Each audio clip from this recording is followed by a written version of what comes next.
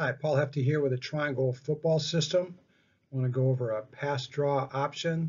It's a gap series of PDOs.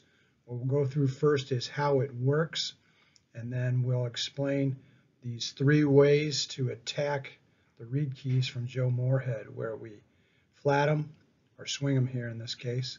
You can bluff them then and then block them. Teaching point, we're going to use inside gap RPO blast blocking scheme for our PDOs. The O-line will pass set, and then they're going to attack upfield with blast blocking rules. Then for coaching points, we're going to use our compass communications that I'll show, where we use signals to communicate the routes and the variants to the skills people, but the quarterback will verbally just give that blast run blocking scheme call. Last point, these are mic isolations. Let's take a look. All right, first off, let's go over how this is going to work. Again, this is part of our compass calls. We'll use the face as a compass for our signaling. So again, for pass draw option series, signals are going to be at the middle of the face, at the center of the face. The verbal cue that the quarterback will give as a prefix to the play call is going to be central then, regardless of the signal. What that tells the offensive line is they're going to use their pass draw option timing, where they'll pass set first, and then in this case we'll use bulls and blazers or blast blocking, where if they're combination blocking, then they can climb after the pass set to the next level. We're going to go ahead and isolate the mic here with the three different ways. First, we're going to go ahead and flat him. That's our swing route. So again, this is a signal thumb up for that. If we want to go ahead and bluff him, that we're going to fake block him and then run a route behind him, then we just go ahead and peace sign to the center of the face over the nose. And then the last one, if we're going to block him, then we'll use our Bama, which is our fist sideways on the center of the nose. All right, the first one, we're going to use a swing screen pass draw option. First way we want to isolate the mic backer is we want to flat him. So you can see here, we're going to run our speed out to the backside for pre-snap free access. To the call side, this is ace right central bulls. So we're running blast pass draw option blocking scheme to the right. The A and the Z will block this as screen bongo block, and the B back is running the swing route. Real simple. We're isolating the mic, so the quarterback's going to go ahead and do his now set, reading the mic. If the mic sits, then we'll just throw the ball to the B back on the swing screen to the right. If the mic chases the back, then after he plants, he can go ahead and take off upfield and replace right where the mic backer left. Again, as always, we have free access to the backside. If he's got that, he can take it pre-snap.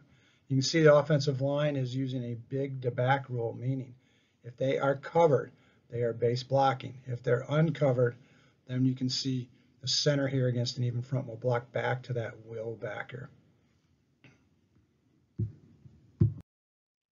Next, we're just doing the same thing. Central bulls, our swing screen out of 3x1.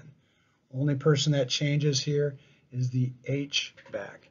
The H back now, since he is to the call side, will also bongo block, but he'll use an arc release where he's never going to go past an unblocked defender to get to the next level.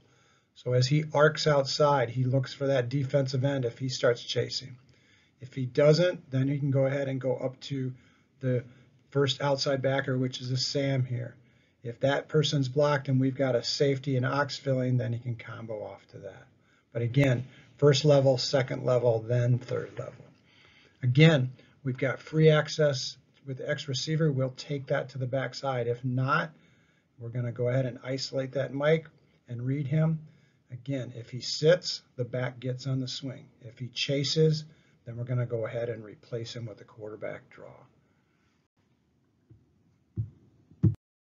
Again, in the Joe Moorhead way of attacking read key defenders, the second way we want to attack him is bluffing him. So here you can see with the mic backer, the B back is going to bluff a lead block on him and then go ahead and run a bender route over top. We'll combine our bubble routes on the outside. So we're still going to call this ace right central bulls. It's a verbal. So their O-line is doing pass draw option blast blocking. But the receivers now, the signal is going to be the peace sign on the nose, on the center of the face, and that tells them that we've got bubble routes. Again, our bubble rule, the receiver closest to the quarterback runs the bubble, and the outside receivers are blocking. As always, if the quarterback has free access or we have leverage for one of the bubble routes, he can just go ahead and set and throw that. If not, now we'll go into the isolation versus the mic.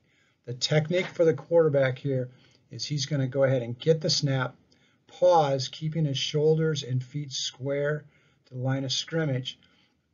He'll take 2 short steps forward as if he's running a lead draw and read the mic.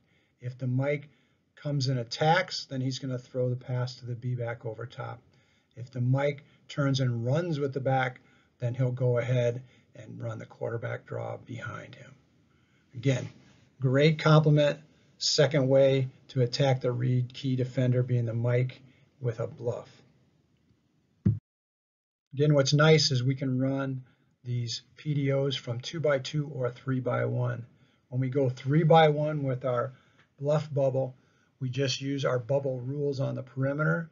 Again, the receiver closest to the quarterback becomes a bubble receiver, which is the H-back now, and the outside receivers block. When the X is solo by himself, he does just a now sit bubble screen. Again, if we have free access, meaning the dog is way off here, the quarterback can just throw that now.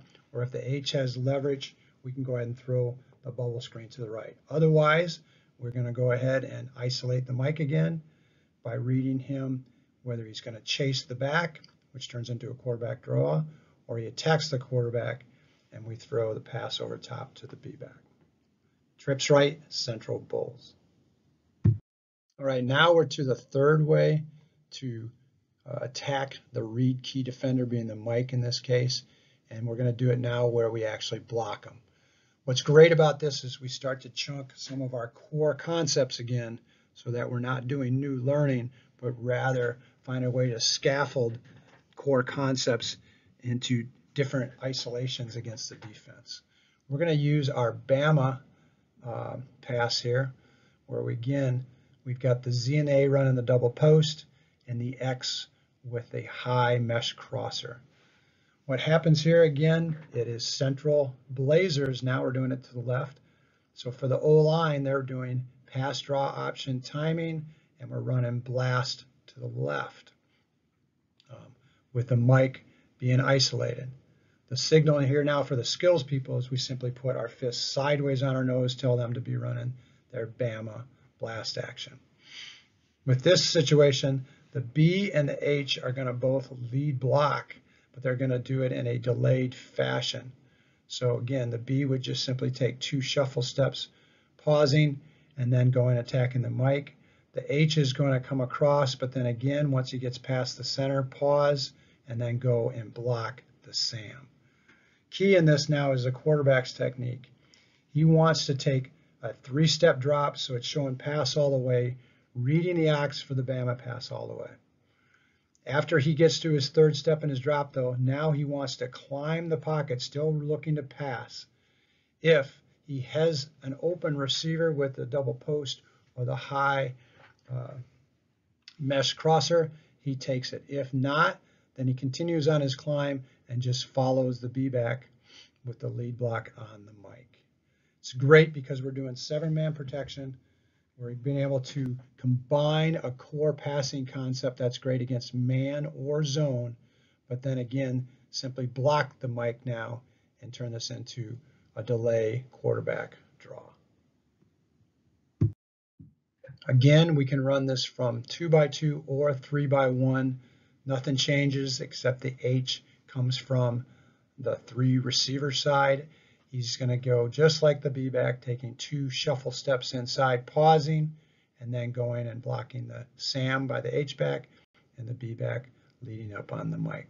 Quarterback still takes his 3-step drop, reading the ox, looking for the double post or the high mesh crosser, and then starts to climb the pocket. If it's not there, then he just turns this into quarterback lead draw, PDO. Thanks.